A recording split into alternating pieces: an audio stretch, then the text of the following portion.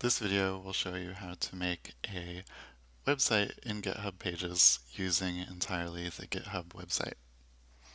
This can be helpful because usually you interact with GitHub using a program called Git, and that's pretty complicated. So we're going to start with the website, and once you're familiar with the website, I recommend using Git also, but this will do to get you started. So the first thing I do is I log in. I'm already logged in, and you should if you haven't already. And if you need to create an account, go ahead and do that. First thing I'm going to do is create a new repository. Repository is kind of what GitHub and Git call a project, so we're going to create a new project.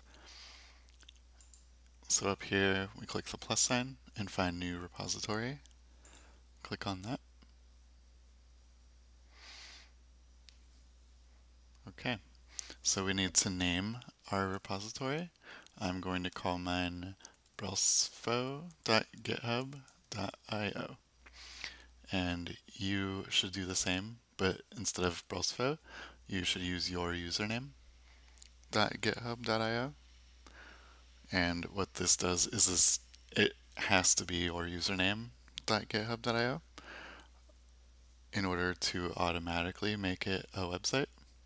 So this is the simplest way to get going. Your website will be actually at this URL, your username.github.io, once it exists. And I'm going to leave the description open, and I'll initialize the repository with a README. And I click Create. And you can see that you can drag and drop files into here. So that's the way I'm going to recommend doing it for now. So these are all the files in my repository. Right now I just have this README, which is it's just a file that shows up down here. So it's usually a brief description of your repository. Okay, so I'm going to use brackets here to, let me make the text a little bit bigger, to create a simple web page. In this case, I'm just calling it my home page, and I make sure to name it index.html. So if you look at my file browser, you see that I have it in a folder somewhere, and it's called index.html.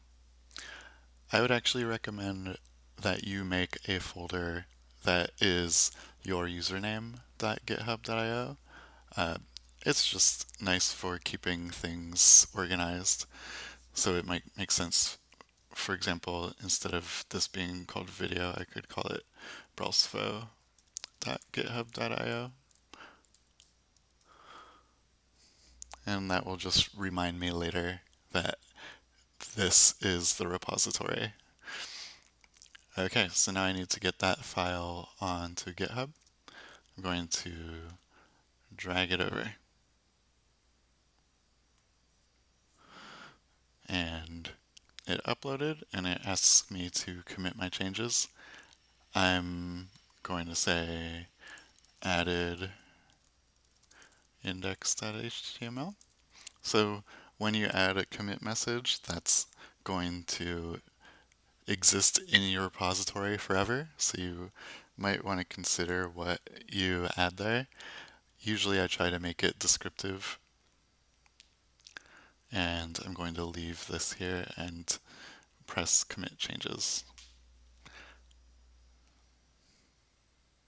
Okay, so now we see that in addition to the readme.md, there's an index.html. If I click on that, you can see the code, and that is not the code that I thought I had, which is kind of surprising. I must have been looking at the wrong file. I was indeed. Okay. That's not that big of a deal. It's just kind of garbage.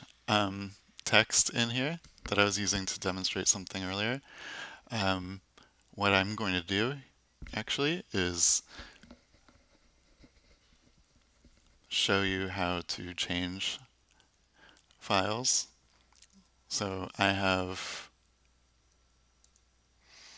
this file I'm going to save as in index.html. I'm going to save it in this folder and overwrite what was in it before.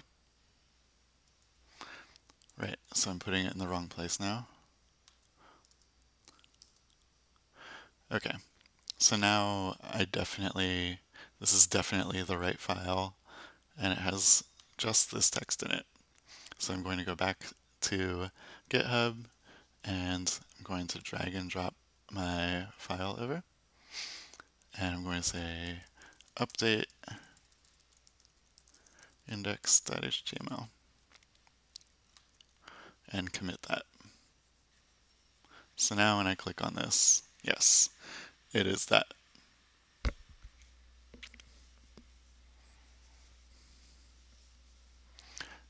Okay, so now we have an index.html.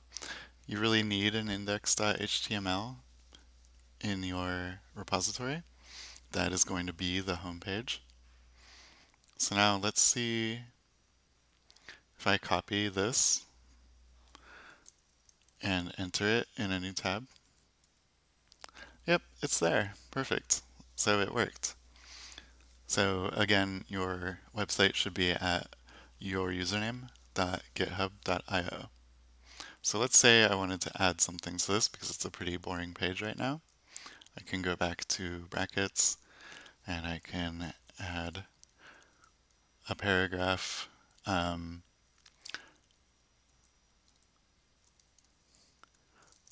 I'll just say for now, under construction,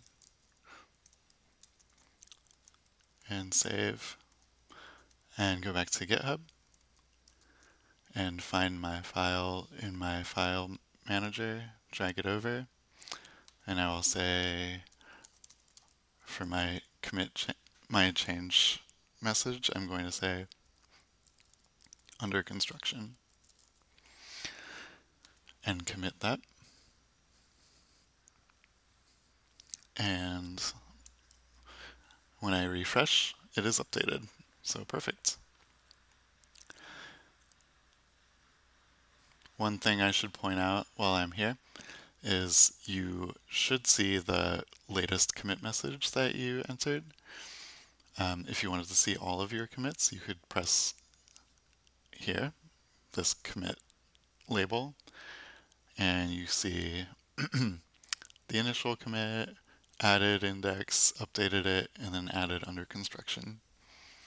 That can be helpful sometimes when you're trying to retrace your steps. Okay, one last thing before we go. I want to show you how to create new folders, because that's not always obvious. And it's a little weird doing it through the web interface, but it works. So I'm thinking I'm going to be working on a class called Advanced GIS, and the year is 2016. So I want to create a folder called 2016 and a folder called Advanced GIS and put a new web page in that folder. So the way you do it is first you create a new file here, and when you're naming the file, you enter the folder names first.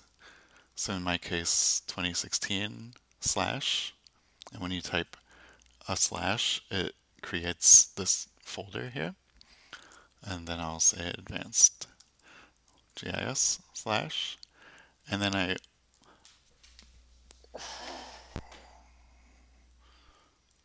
give the file a name, index.html, say. And I could leave this empty for now. Commit the new file. Okay, so now if I go, you can see that I have two folders, 2016 and Advanced GIS, and then a blank index.html right here.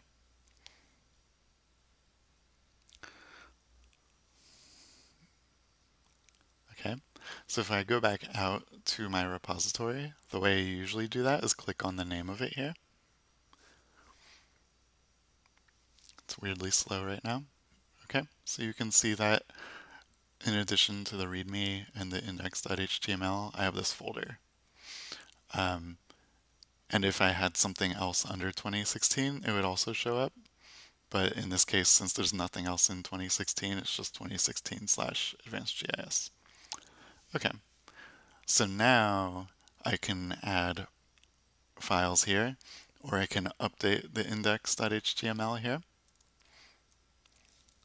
So back in brackets, let's copy that and create a new file. And I'll say advanced GIS homepage. And I'll say this is also under construction. And let's make sure we save it somewhere that makes sense. I'll create a folder here to keep it in sync with my repository.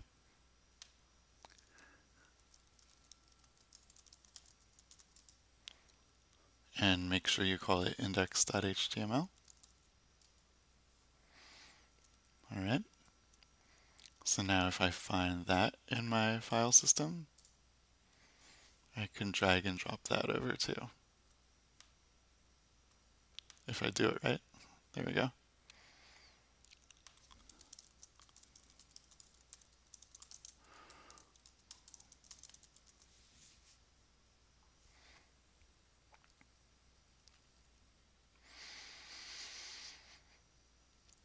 Okay, so this is updating on GitHub servers. I'm going to click on the index just to double check. Yes, it is indeed there. Great.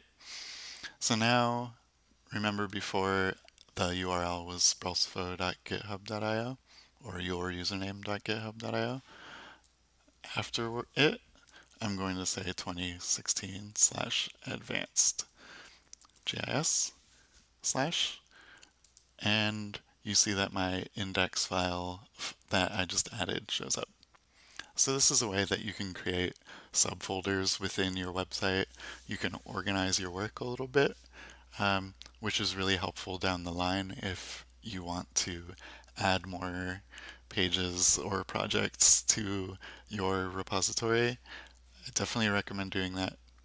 And remember that the way I created that folder was I went to the top of the repository and clicked new file, and then I said 2016/something / whatever you want, index.html. Or if you wanted to create more folders, you can do that just by typing the name and /.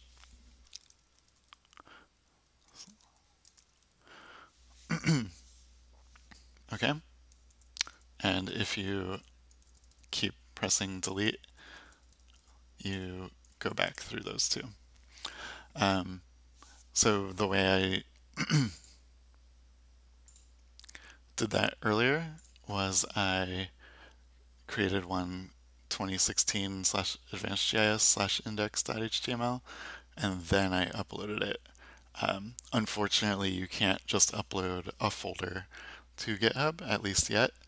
You can't do that yet, and you can't upload a zip file either. You kind of just have to do this one file at a time, which isn't ideal, but it will do for what you're doing for now, hopefully. Once you are set with using the web interface for GitHub, and once you're really comfortable with that, I recommend trying out GitHub Desktop. You should be able to get this for Windows or Mac. And this is a graphical interface for doing pretty much what we just did, but you can do multiple files at once and multiple folders. And really this is the proper, or one of the proper ways to do this. and the web interface is kind of a nice, um, it's a nice way to get started, but eventually down the road, I recommend trying out GitHub Desktop.